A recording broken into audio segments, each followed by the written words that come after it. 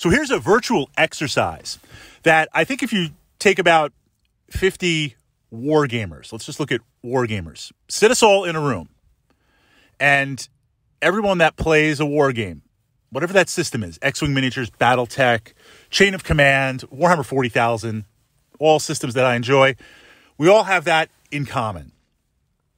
Now, in that group, and maybe ask yourself this question, role-playing games. It could be mainstream D&D. It could be GURPS. It could be something more obscure like Invisible Sun. Look at that. Raise your hand virtually or raise your hand. Smash the like, something. Yes, I bet you play a role-playing game. And it may not be as much as your miniature wargaming, but you play role-playing games. Now, board games. Raise that virtual hand if you play board games. There are a lot of wargamers that play board games. And again, it could be equal dedication or it could be a part. So the question that I've been starting to ask myself, war games, the idea was the models, and we're compressing like 30 years here, right? We're doing like some quantum calculations here. The idea was war games were a simulation. They were the creation of a narrative. The miniatures, the terrain, everything painted. The idea was you could step outside of space and time and do this miniature wargaming thing and look at it and play it from that perspective.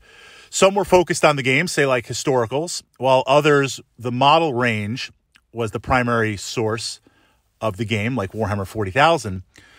But that was the idea.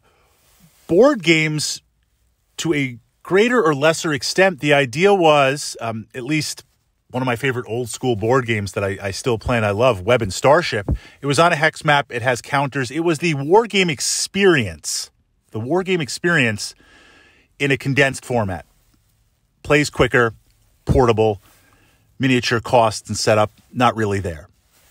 Well, that timeline has advanced and changed tremendously over the years, to the point now where almost it's hard to tell the difference between the two. And the example that I always use, look at Warhammer 40,000. Fantastic miniatures. Put aside the practices of GW for a moment. Fantastic miniatures. Now look at something like Nemesis. Nemesis, it's a premium board game. The components are fantastic. The miniatures are fantastic. But that's the base game. I look at the aliens in that game, the models, the miniatures. I've included them in my Tyranid army, my Warhammer 40k Tyranid army. I do crossover. When I'm not playing my Tyranids, they're painted for Nemesis. When I am, they're thrown in with my Tyranids. The quality of those models, and those are single cast, single piece, mass produced, and I don't mean this in a negative way, non-collector miniatures. Games Workshop spins it like, oh, it's not only a game, but they're collectible miniatures. They're fantastic.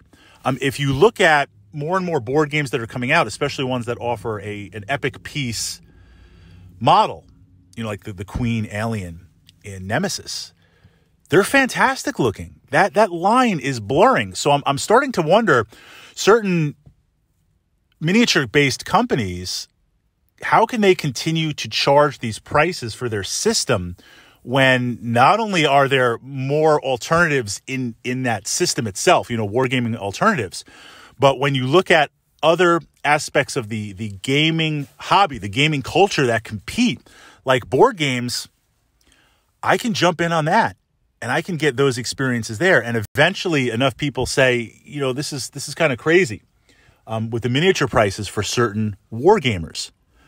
What do you guys think? Now, I'm just curious in the comments. We're all here, potentially, for wargaming. Do you also play role-playing games?